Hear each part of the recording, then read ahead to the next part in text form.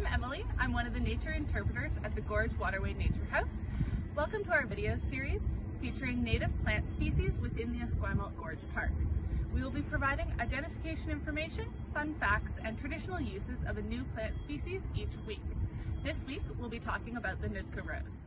The Gorge Waterway Action Society acknowledges and respects the Lekwungen-speaking peoples whose traditional unceded territory we work on, and the Songhees, Esquimalt, Saanich, and other First Nations peoples whose historical relations to the land continue to this day. Nootka Rose is a member of the rose family that is native to Western North America. It has paired leaves which are oval-shaped and have toothed edges. It also has thorny stems and pink flowers with 5 petals. The Nootka Rose can be difficult to distinguish from the clustered wild rose, as both have pink flowers.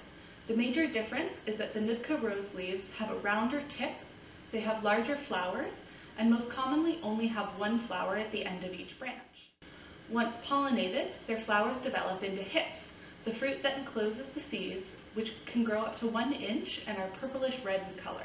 Their blooming period is from May to July, and the fruit ripens and can persist into the winter. The rose gets its name from Nootka Sound, a waterway on the west coast of Vancouver Island that was named after the First Nations peoples that lived there.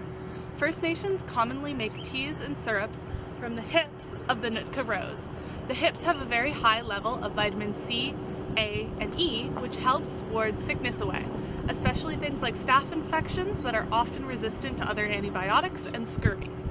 The hips are best harvested after the first couple frosts of the season, when they're at their sweetest. As well, the petals, leaves, and inner bark could often be made into a tonic. The roots can also be steamed and used alongside western red cedar roots to make fishing nets.